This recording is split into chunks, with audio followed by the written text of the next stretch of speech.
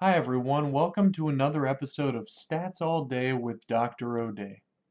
Hi everyone, Connor O'Day here helping you to understand what an independent samples t-test is, how to run that independent samples t-test in JAMOVI, and how to understand what you see when you actually go forward and run that, and then also how to report that in a APA format results section. So an independent samples t-test, what that's doing with any t-test, we're comparing two groups. So with a one sample t-test, we're comparing our one group to a known population mean or a known criterion of some level. A paired samples t-test, repeated measures t-test, what we're doing is we're taking measurements at two time points and comparing participants' change from time 1 to time 2. Now, in an independent samples t-test, what we're doing is we're actually comparing two different groups now, and people are in only one of those two groups. So there are two groups. Each participant, it hopefully gets randomly assigned. So random assignment, what that means is that participants have an equal likelihood of getting placed into one of those two groups. Now, we can't always do that, such as situations where we're running a quasi-experimental design, but hopefully participants are getting randomly assigned. But the key here for running an independent samples t-test is that participants are in one and only one of those groups, and we're comparing the averages to one another. So the degrees of freedom are going to be a little bit different here for an independent samples t-test because now there's degrees of freedom for each group. So degrees of freedom for group 1 is going to be n1 minus 1, and we're going to just add that to the degrees of freedom for group 2, which is n2 minus 1, or a more simple formula, just n1 plus n2 minus 2 to get that degrees of freedom. So an example of when we might be running an independent samples t-test, one situation that a lot of people might be able to understand is when we're comparing a test drug to a placebo.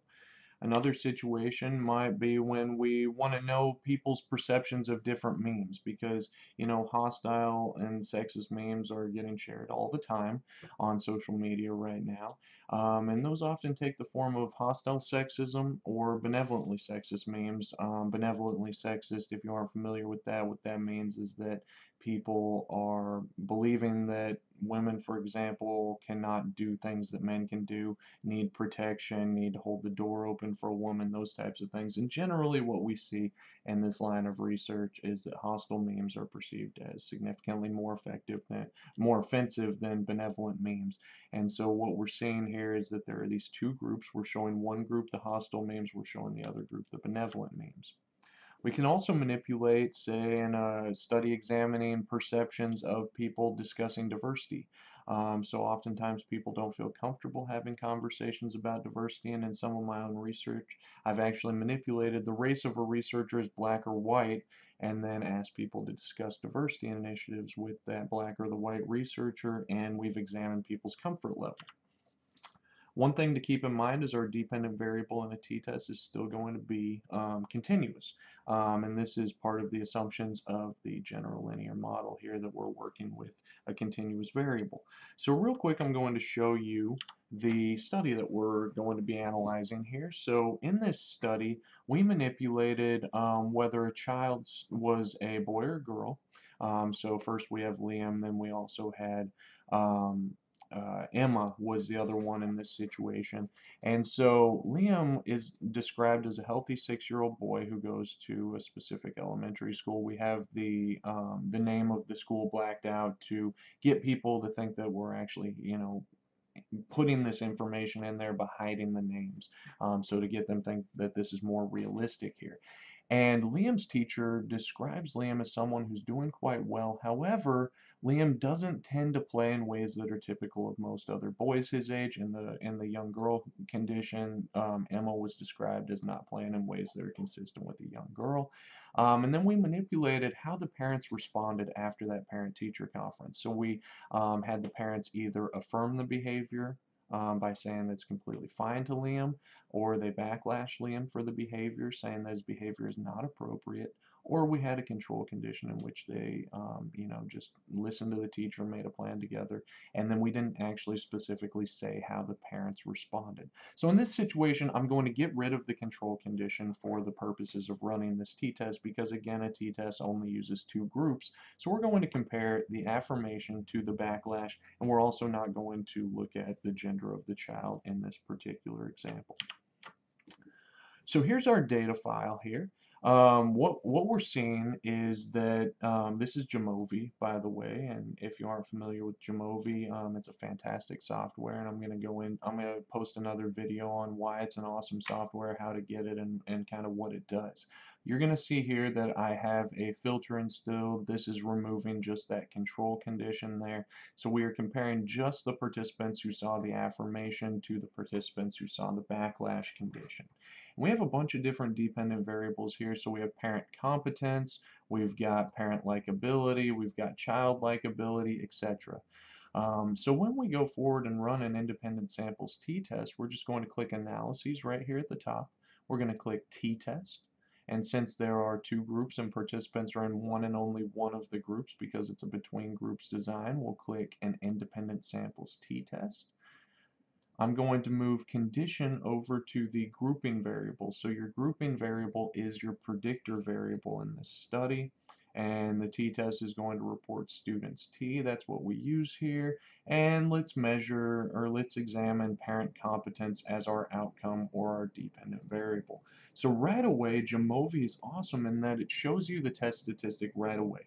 So it's giving you your t statistic, and the way that we interpret this is as your t statistic is increasing, the p-value is going to decrease, and once your p-value crosses 0.05, that's when we're going to go ahead and say that this is a significant effect. So what we're seeing here, and typically we start to see significance for t-values around 2 to 2.5. This is a pretty large t-value. The degrees of freedom are going to be the total number of participants minus 2. So there were actually 115 participants who were in these two conditions. And then we see the p-value is less than 0.001. So what this is telling us is that this is significant. So this t-value is significant. Now, one of the things that we could do is we could also ask for the mean difference, so we could actually see what is the difference between my two means, but I actually prefer to ask for the descriptives because then I can actually see that parents who affirm their child for gender deviant behavior are perceived an average of 7.93 on a 1 to 9 scale, with higher levels meaning more competence, so participants are perceiving the affirmation condition as significantly more competent than the backlash condition. In fact, the affirmation condition is perceived quite positively, while the backlash condition is perceived quite negatively. We can also ask for a measure of effect size, so this actually gives you a gauge of how large that effect is.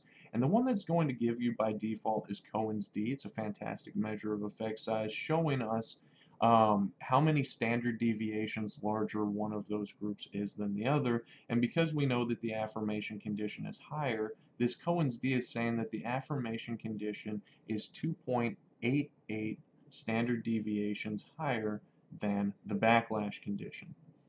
We can also ask for a descriptives plot. That's always nice so that you can actually just see, this is where the affirmation condition is falling up near 8, and then this is where the backlash condition is falling a little bit lower, and you can kind of see the spread of data around those. We can also ask for our confidence interval. So this is going to be a confidence interval for the difference between those two means. So what it's going to do is it's actually going to say that we are 95% confident that the difference between those two means is going to be somewhere between 3.94 and 5.10 in that population. Now, one of the things that we could have done is I actually ran this as a two-tailed t-test. So let's actually talk through exactly what's happening when we're running that one or two-tailed t-test. So our hypotheses here, the null hypothesis is always just that mean 1 is equal to mean 2 in the population. And we're using mu here that signifies a population mean for group 1 is equal to the population mean of group 2. So the null hypothesis, again, is saying that there's no significant difference. Now, the alternative hypothesis is actually going to be we're going to make a prediction that's against this null hypothesis. So it's actually suggesting that there is an effect. And in this case, mu1 is not equal to mu2. Now, if that's just my prediction that I just want to test, are they significantly different, I would run this as a one-tailed or a two-tailed test. However, if I had specific predictions about the directionality, maybe I thought that participants in the affirmation condition would be perceived as significantly more competent than parents in the backlash condition, I might run a one-tailed t-test. And what that's going to do is it's going to make my test more powerful. So if we come back to our data file here, I can actually, so this first one is if I'm just testing, is there a significant difference? But if I had theoretical rationale going into the study saying that the affirmation condition should be significantly greater than the backlash condition, I could actually click this button and run it as a one-tailed test. In which case, not very much is changing. The test statistic is still the exact same. However, what's happened is the critical region, the level at which the p-value crosses the 0.05 criterion has now shifted. Now we're not going to see that because in both cases the p-value is less than 0.005. However, what's happening here is that this p-value is actually going to be significantly lower than this original p-value. So now if we want to go ahead and report these effects, we can come back here, and what I would say is for a results section, I might say something like parents who backlash their child were perceived as significantly less competent than parents who affirm their child for gender deviant behavior. So here what you can see is first off, we always want to give the reader the values that you're comparing. We always want to tell the reader the mean and the standard deviation of each of our groups. We also want to give the reader the t-statistic that we just found, and the way that we format this is that it's going to be lowercase, it's going to be italicized, and it's butted right up against the parentheses. Sometimes it might appear like there is a space there, but there's actually no space there. The t is right up against the parentheses. We can also give the reader our degrees of freedom, and again this would indicate that there was n-2 degrees of freedom, or I mean n-2 degrees of freedom, so there were 115 people in this study in those two conditions. We give them our actual t-statistic, which was 15.4, which we had just found. We then give participants the p-value and the Cohen's d, which are lowercased and italicized. We take the significance level or the p-value out to 3 decimal places. Now, if the p-value is less than 0.001, we always need to put that less than symbol. And so it's never p is equal to 0.001, it's p is less than 0.01. And I actually need to delete the equal sign there. I apologize about that. But what that is p is less than 0.001. We can also give a 95% confidence interval for that effect. And then when we report these, we always want to make sure that we put spaces around all equal signs or that less than sign. And this is going to be really important. It makes things aesthetically pleasing. It makes it a little bit easier to understand and read. Some rules of thumb when we're reporting these that you can keep in mind is that everything except p-values gets rounded to 2 decimal places. So you're going to see that I rounded our mean and standard deviation to 2 decimal places, whereas the p-value I took out to 3 decimal places. And that's because if a p-value, say we have a p-value of say 0.054 and a p-value of 0.048, technically, both of those would round to p is equal to 0.05.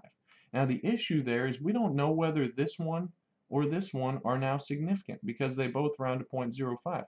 Is it less than or is it greater than 0.05? So that's why we always take these out to 3 decimal places so that we can actually see are those significant or not. Another rule of thumb is that all non-Greek letters should get italicized. So your T, your P, the D, the F, the B, etc. when you start reporting those other ones in more complex stats. And then all Greek letters do not get italicized. This includes eta, alpha, rho, beta, etc. So I hope you learned something. I've enjoyed this, so have a great rest of your day and let me know if you have any other questions.